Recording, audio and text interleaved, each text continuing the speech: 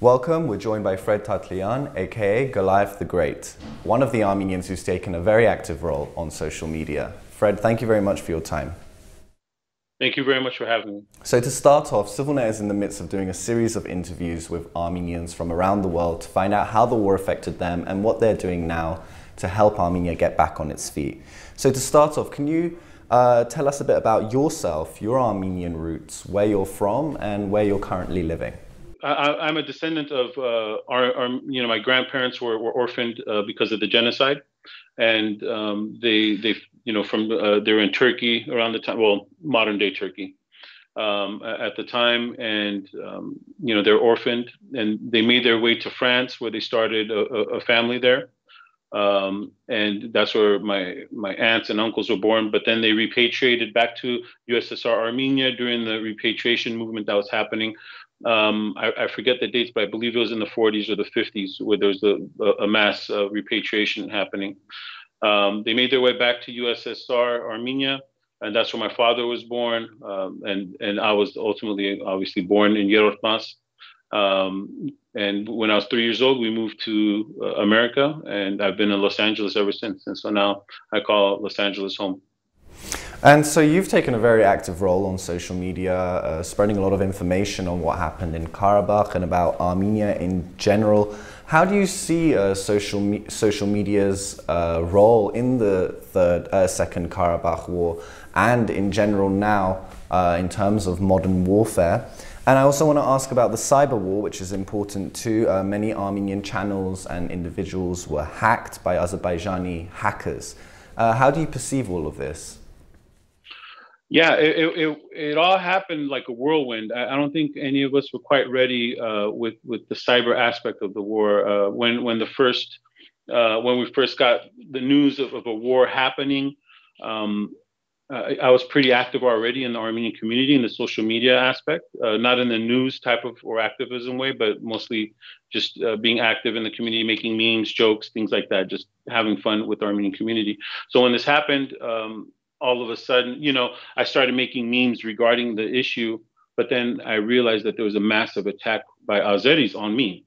And so it seemed very unnatural, not like I've never seen anything like that before. And so that got me very serious and made me really think quickly on what was happening. And it became fairly apparent to me at the time that there was a massive force of Azeri bots. I realized quickly that there were bots. There's a lot of bots happening with the aim of attacking anyone and anything, whether it's celebrities or Armenians saying anything positive about Armenia. On top of that, they were hacking accounts. And so part of the things I was doing on top of spreading information to our community, I was also helping educate our people on how to properly secure their social media channels and things like that, using app authenticators and double factor authentications and things like that, just so they won't get hacked. But there was a lot of accounts that were hacked in the beginning. But as we became wiser, we were able to prevent that. And really, the social media aspect, it served multiple purposes. Number one, there's an information war happening, and it's still happening right now. And it's happening through social media in that anytime there is let's say a news release about the event, there's a mass effort by bots or even armies now, cyber armies, to go and either support or to take down these kind of articles, or even to go into websites and rewrite history. As you know, there's a mass effort by Azerbaijan to instill this whole Caucasian Albanian narrative, trying to rewrite over our history in the area. And a lot of these narratives are happening online on certain websites. And so we're very active on finding these areas that's happening, making them public and fighting against it. So information is one of the key aspects of it. On top of that, social media has been a great tool for the diaspora in helping us mobilize, where it was for anytime we need to do activism here, or in the diaspora in general, not just the U.S., but all over the world. The diaspora was very active, doing protests and general activism, and it was through social media where we were able to share information, unite, mobilize, act quickly, act swiftly. And another key aspect that social media played is fundraising. Fundraising is and continues to be a huge aspect or tool that's used by social media. With all the tools by Facebook and Instagram, we're able to raise a lot of money that we can send back home fairly easily. And for our viewers who may not know, can you explain what are bots and what are bot armies? Right. So bots are essentially they're accounts, they're social media accounts that aren't necessarily controlled by humans. They create these fake accounts, and so what will happen is, let's just imagine for a second there's this, like, let's say a Word doc that's filled with 10,000 comments, pro-Azeri comments. Okay, it has like 10,000 comments. And what these bots will do once they are deployed by one user, I can say, hey, there's this article that's pro-Armenian, and I want the comment section to be filled with pro-Azeri comments. So anyone that goes and reads this article that's pro-Armenian, they'll go to the comment section and realize that these Armenians, they're liars, you know, and it's fake and their history's fake and all this stuff, whatever their narrative is that they're trying to push. So they deploy these bots by the thousands, and what these bots do, they're automated. There's no humans behind it. They go to these comment sections and they literally grab one of those comments from that long Word document I told you, and they just drop it in there. And then they go and they like each other's comments as well to drive it up to make these comments at the top. And it took us a while to realize, a while meaning a couple of weeks, for us to realize what was happening. And so we began to mobilize on our end, not with bots, but with, you know, obviously real people, real Armenians, and we're finding these areas where we're under attack to then try and fight back and prevent the narrative of, you know, to being shifted to what they wanted, which at the time was Armenian aggression. That's the whole thing they kept trying to push, is that Armenia is being the aggressor in the situation, and so that was the narrative we're constantly battling. And I'm also trying to win, basically. No, please. Basically trying to win over the support of non-Armenians. Essentially, that's what's going on, right? Anytime you want policy change here on the local ground, you need the people on your side, you need the politicians on your side, you need the news on your side, because if they're on your side, then there's real policy change that begins to happen that then affects, you know, international relations. And so that's why this is kind of important, because policy change starts to happen with public opinion. And so if we can, you know, they were trying very hard to sway public opinion into believing that somehow Armenia was the aggressor in the war crimes that were committed against us. And some believe that state forces may have been involved in these bot campaigns, whether it was Azerbaijan and Turkey. I'm curious if you believe this was possible. Oh, absolutely. Absolutely. And there's proof of it. There's proof of it. Around the time when it happened, there were studies done and investigations done by much smarter people than I that understand how to look at internet traffic coming out of certain countries. And I released all of this at the time, and I can find it if I really, really, really need to find it. But essentially what it showed was this. It showed, number one, that traffic was killed in Azerbaijan, meaning the people were not allowed to use the internet or social media, I should say. So it's very obvious that none of these comments were coming from the people. Another way, you know, an easier way to see that is you can block comments to your page from certain countries. And when you're doing that and you're still getting the bots hitting you, you realize that the bots are not being originated from there. It's being originated outside of Azerbaijan. I have a personal belief, it's just a theory on my end, that a lot of the campaigns weren't even launched by Azeri operatives, in the sense that I believe the state was hiring non-Azeris to do these attacks. And I think it became clear, there was one instance where there was a funeral happening of a soldier. There was an Armenian soldier, and they're burying him, and his coffin was covered in an Artsakh flag, and the family was crying over this coffin. And they released like a press release, right? Basically a PR campaign, saying like, "Oh God, look at poor Azeris. You know, they're burying their dead. It's obviously an Armenian being buried with an Armenian flag." At first, this was funny to us, and we made a joke and memes out of it, like, "Oh, look, these Azeris, you know, they're so dumb, this, that." But I was like, wait, they can't, I mean, yeah, jokes are funny, but they know what an Afsal flag is. Whoever did this was not Azeri. They had no clue what was on that coffin, and that's why they did. And to me, that was one of like a little piece of evidence that showed me that they're hiring agencies that weren't even Azeri to do a lot of these campaigns.